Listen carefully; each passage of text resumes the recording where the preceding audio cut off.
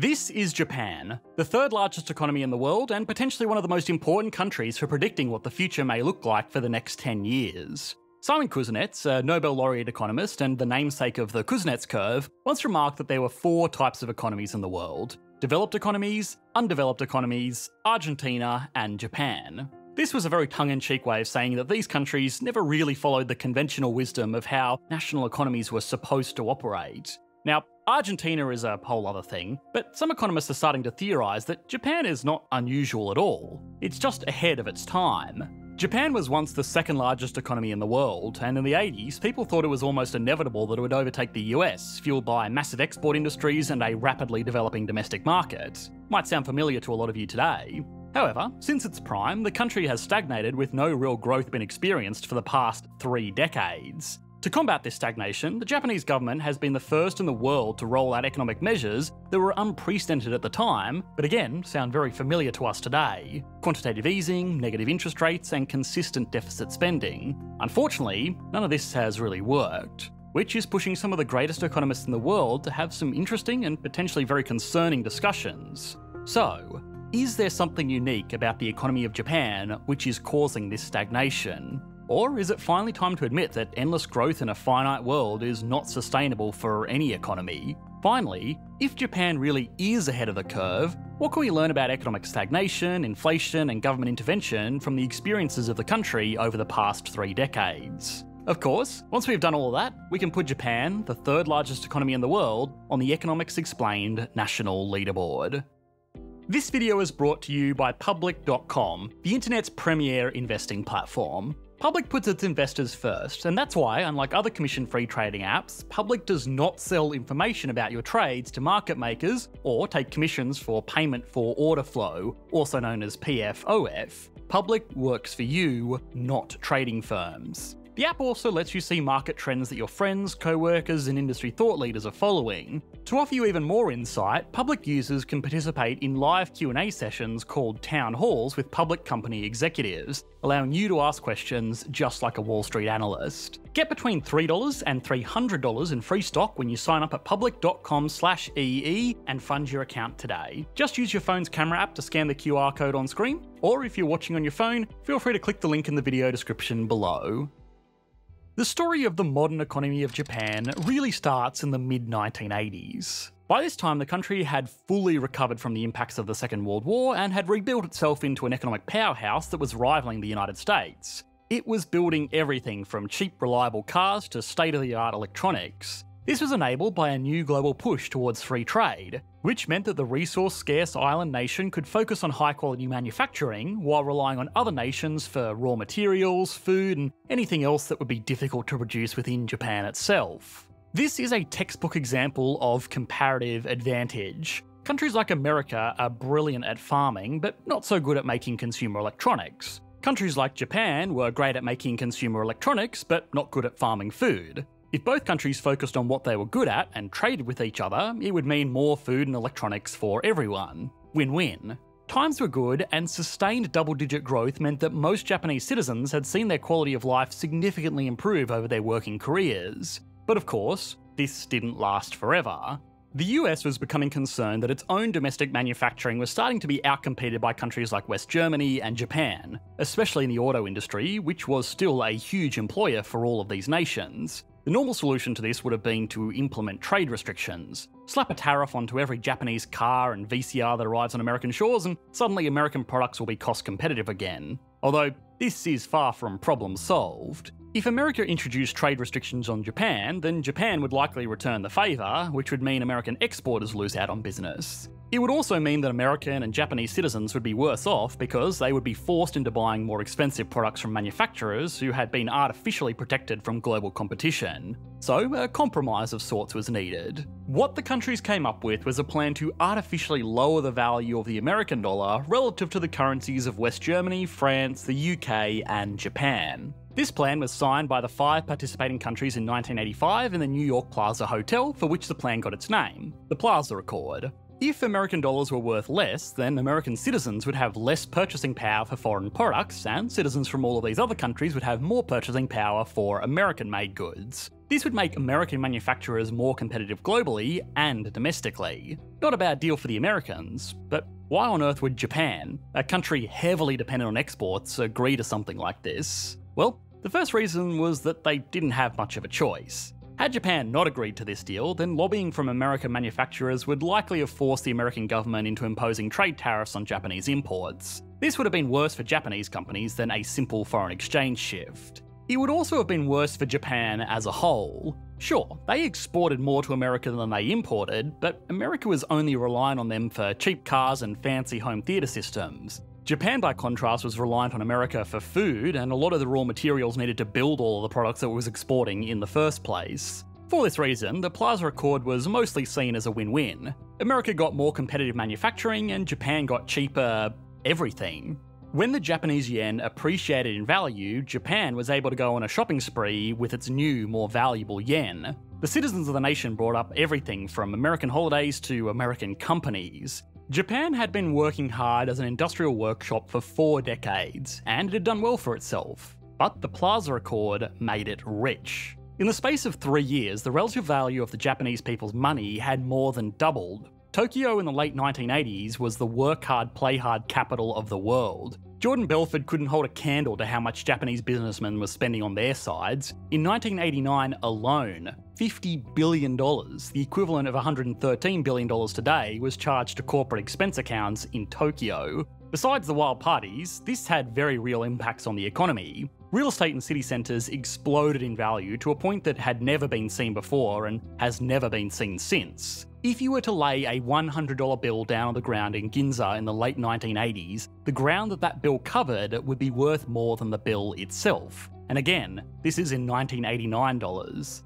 To add fuel to this fire, Japan's central bank reduced interest rates as a preemptive measure to reduce the impact of lost exports. Instead of doing any of that, this cheaper money was mostly used to speculate on the stock market and in real estate. It sounds silly to us in hindsight, but a lot of people genuinely believed that Tokyo was going to be the new centre of the world, and had a few things gone differently, they might not have been wrong. But unfortunately, as you may know, the boom of the 1980s did not last forever. It instead kicked off the beginning of stagnation. The real estate and stock market crash of the early 90s put Japan into a very difficult position. Its banks now ran the risk of people defaulting on their homes that were worth only a fraction of the mortgage price. The same problem existed for businesses in Japan as well. People had just seen their net worth evaporate overnight, and in many cases were still left with the crippling debts used to fuel the extravagance in the first place. The consumer culture very quickly shifted back from debaucherous extravagance to modest frugality, causing consumer spending to tank. As the demand for goods fell, so too did their price. The reduction in the general price level of goods and services is called deflation. You might think it sounds like a good thing, but most economists are actually more scared of deflation than they are of inflation, and Japan was about to find out why.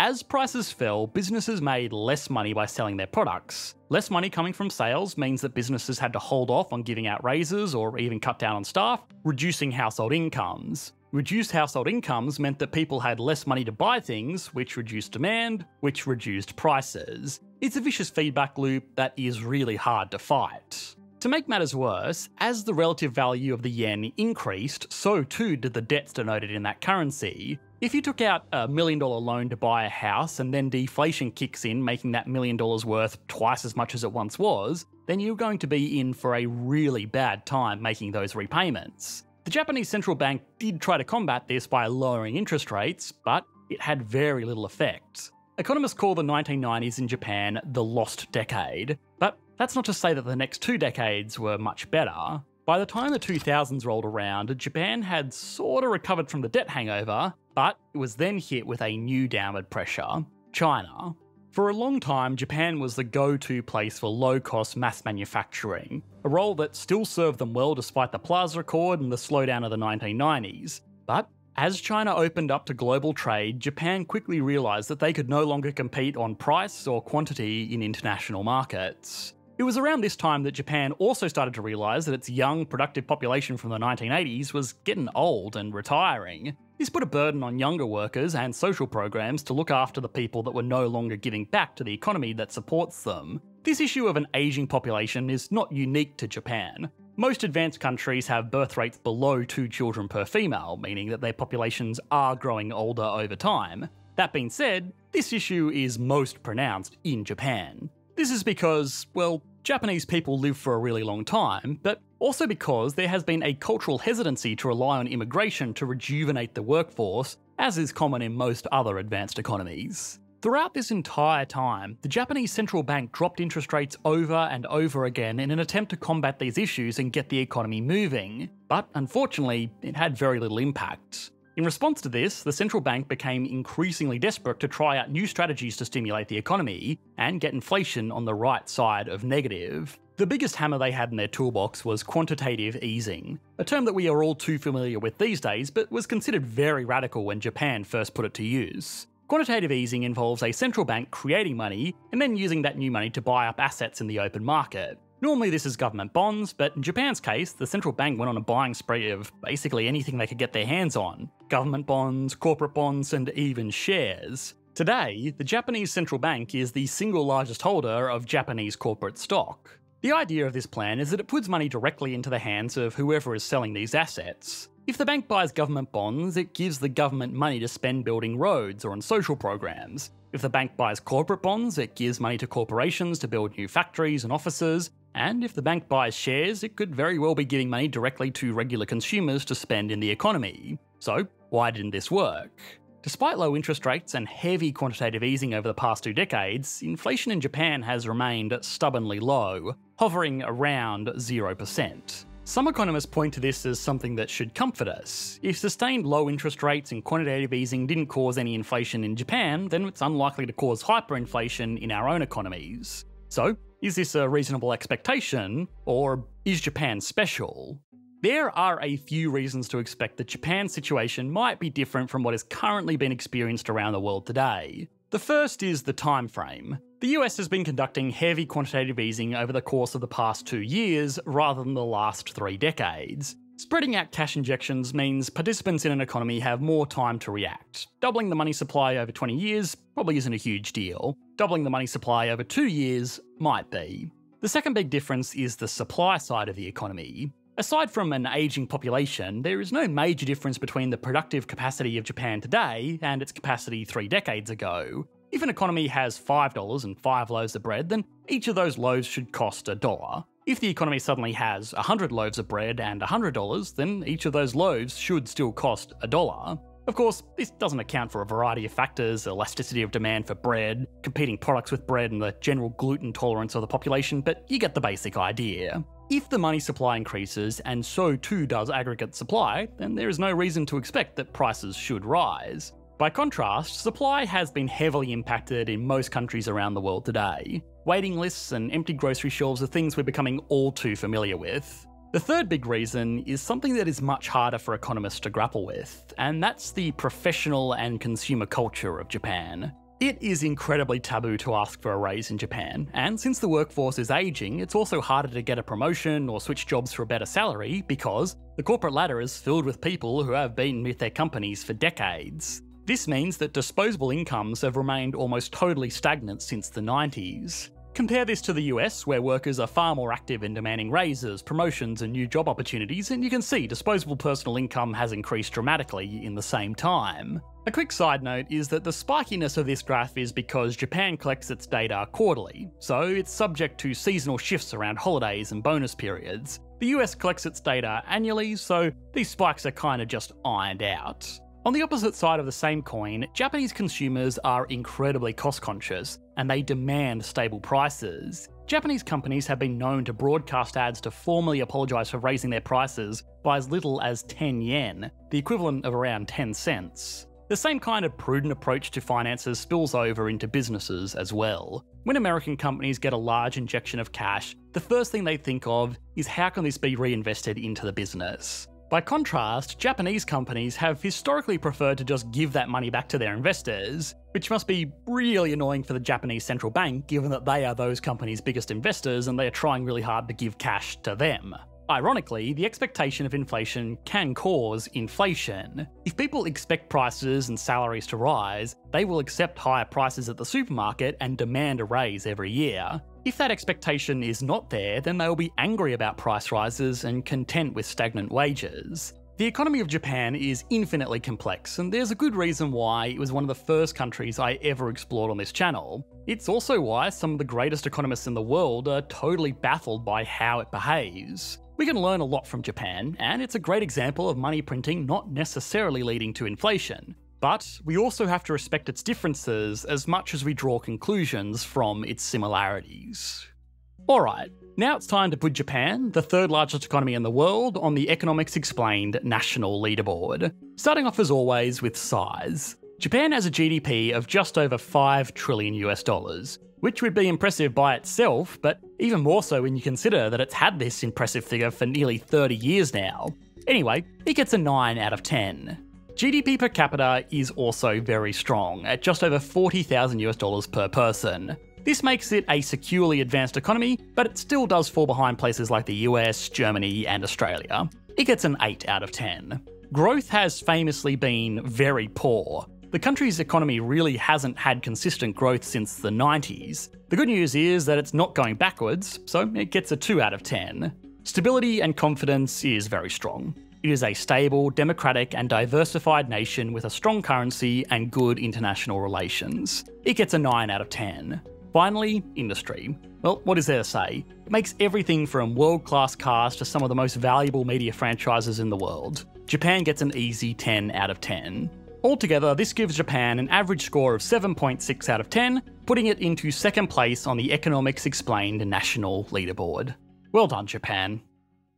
This video is made possible by Public. In addition to being a commission-free brokerage, and a transparent one at that, Public's app makes personalised investing easy with their thematic investing functionality. Say you're a big believer in renewable energy and you want to invest in this emerging industry, but don't know the first place to start. Public makes this easy. Simply go to the Themes section in Public's app, and just like that, you can view a curated list of innovative companies that are making moves in the renewable energy space. You can also construct a portfolio consisting exclusively of companies in the artificial intelligence industry, or perhaps the self-driving car industry. There are so many different investing themes to choose from. Check out the app for yourself and see what all the hype is about. And guys, the best part is, because you're a fan of the channel, you can get free stock valued between $3 and $300 when you sign up at public.com/EE and fund your account. All you gotta do is use your phone's camera app to scan the QR code that you see on screen, or if you are watching on your phone, just click the link in the video description below. Again, that's public.com/EE.